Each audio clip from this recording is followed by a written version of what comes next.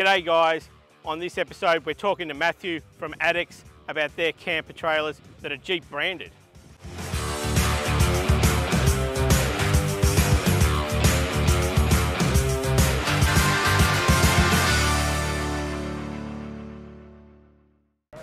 So here at Sema again, 2022, with Matthew from ADDAX Overland, and this is their Jeep trailer. Matthew, tell us about it. Hey, we're excited to release this new ADDAX trailer here at Sema 2022. With a ton of R&D for the last couple of years, we were able to put together what we feel is the perfect size of overlanding trailer. Yeah. So to give you a base of this, it starts out dry weight at 850 pounds. Okay, so that's around 400 kilos. Yep, and then at that point, we've got 2,000-pound independent torsion suspension axles on there. Okay. So it gives you 17 inches of clearance. Magic. And then with that amount of weight, you can actually put an additional 1,200 pounds on the trailer. So is that a Jeep wheel?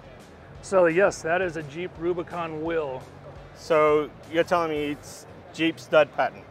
So JL, JK. Yes. So we've been in discussions with Jeep for the last year and a half on jumping basically through all of the engineering hoops to make sure that we had a solid product that would that we could bear their name on. Okay. So this is now an officially licensed Jeep trailer, Jeep ADDAX. Yes. Which you will be able to buy from your local Jeep dealership starting 2023. Wow, that's pretty exciting. We're pretty stoked. So, you know, just to kind of give you a quick rundown. Give us a rundown, what's in it, what it can do. And I mean, if you're a Jeep owner, we all love our Jeeps, right? Yes, and it's the #1 accessorized vehicle in the world, as we all know. And so what we did is we wanted to make sure that this was somewhat of your tortilla, if you will, and you can put all these different accessories on. So what you get from ADDAX, or the Jeep ADDAX, is the trailer itself is the platform is bent metal base. Okay, yep. And so there's no welds, no extrusions to rust or have a problem with. So the rigidity, the way it's engineered, it's solid as can be. Then the body itself is mounted. Okay, yes. On top. It's 14 gauge steel. Okay. So any guy like you and I, we can bolt whatever we want to this bad boy. Fantastic. It comes with a rack that you can bolt on about 99% of the tents if you already have a rooftop tent. Yep. Or if you've got a front runner rack or a Yakima rack, anything you already have will bolt to this trailer. Magic. This particular one, we call an adventure trailer. Obviously you can do some kayaking, some mountain biking, and we talked a little bit earlier, the cool thing about this base is it's got a full 2-inch pass-through hitch. So you've got your hooked up front, but you have a 2-inch receiver in the back. And so now if you've got your spare tire rack, or if you've got, this particular is a Yakima bike rack, so you still get your mountain bikes out on the trail. Or you can be recovered from that? Or you can recover from that. Wow. So that's so yeah, if you're in a pinch. Yeah, you stuck your nose in where you shouldn't have. If you're with some buddies and they can turn around, you can just put your hitch on the back and they can just pull out the other direction. So what we've done with this particular setup is we offer them in several different packages. You can go as bare bones as you want to keep the price down. Yep. But if you want to go with an electrical package, we have a Expion 360 lithium battery system inside that we have inverted and mounted to the roof, so it gives you more pass-through clearance underneath. Okay, yeah. You can put a 10 or a 20-gallon water tank underneath that battery. And off to the side, we have a fridge slide, which we will also have a licensed Jeep refrigerator that you'll be able to get at your local Jeep dealership as well. So those are a few options, and then we have the electrical package where you can hook up shore power to keep your battery charged. Yep. You can hook up solar if you've already got a Goal Zero or something to that effect to keep your battery charged. And then a 7-way, if you're plugged into your Jeep, you're going to be charging while you're driving. Okay. We also made the hitch. Nobody likes knocking their knees on a hitch. So this is actually, you pull a pin and the hitch folds up out of your way. So when it's being stored in your garage or in your carport, you're not knocking your knees on the hitch. Okay, and you got all the controls there? All of the controls here, and so what we've got here, let's run everything down, but you can power up from your battery, gives you a voltage reading of what you're running, what you're charging, how much you've used. You can charge your phone with some USBs. You can run a compressor off of a cigarette lighter style. Yeah. So yes, we've got a little bit of everything on the electrical. We've got rock lights on this one. We've got port lights on this as well. And then it's lit inside. Another USB on this side, is that? This one here, no, that, yeah, what's? We ran this here because on some of our trailers, and we can take a look at another one. With the overlanding trailer, the rooftop tent, we have an awning that swings out. Okay, yes. And if you have awning lights, that's where you plug your awning lights in, and now you're covered for that as well. And this one here? This one here is your water fill for your 10 or 20 gallon tank. Okay, yeah. Gravity fed. Perfect. So you don't have any pumps or anything to burn out if you forget to turn something off. You'll always have good access to your water. Right. So this is your fridge slide out.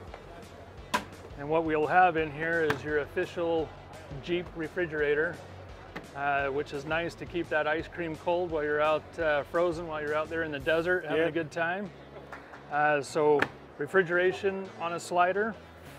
We've got an electrical panel on the inside here, and we've got smart chargers, and so it'll identify if I'm shore power, if I'm solar, it'll identify that, and it'll charge that lithium ion battery, which is tucked up underneath and mounted upside down there. And then of course it just gives you the same as we looked on that other trailer, all the electrical options that you have, as well as being lit on the inside. Oh, the awning, yes. So this small little 6 by 5 foot platform all of a sudden becomes this big room that we're standing in. Yes. And becomes a great campsite. We have walls for the awning, yes. Which makes it nice. Okay, yeah, there's a lot of storage under there. So yeah, you should be able to get a pretty good amount of gear in there and a pretty quick, easy access.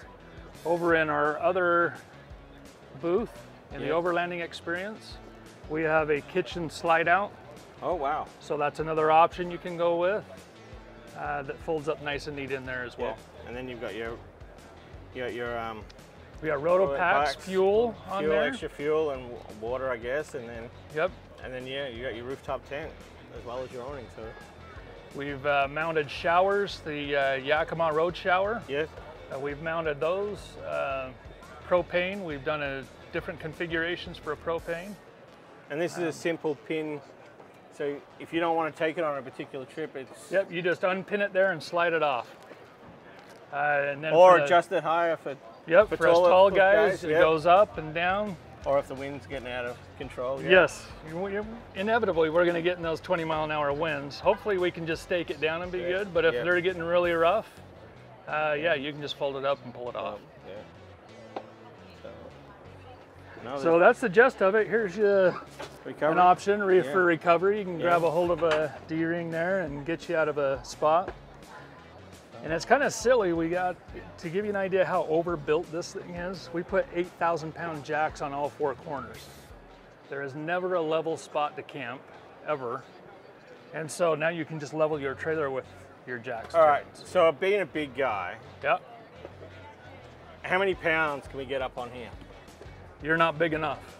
I'm not big enough? So I've got 3- and 4-man tents, so you can put 3-4 guys up on top of here.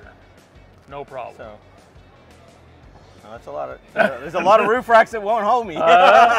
This one will, brother. This one will. No, we're excited. That's what we try to check every box. No, you have. You have. We've gone with several different tents. My wife and I have done some Pacific Northwest trips, and being a taller guy at 6'4", we have to have a bigger tent to be able to sleep in. And so we've tried different ones. We've done hard cases, we've done soft bag tents, and it's done well with all of them. We've done a ton of R&D. So we feel like it checked all the boxes, and it's worthy of the Jeep branding. So, Well, they think so, so, you know, I think so then. Well, thank you. Hey, Ben, it's been a pleasure to have you guys in our booth today, and we hope you enjoy the show. Yeah, and I can't wait to start seeing these south of the equator. Well, that's our plan.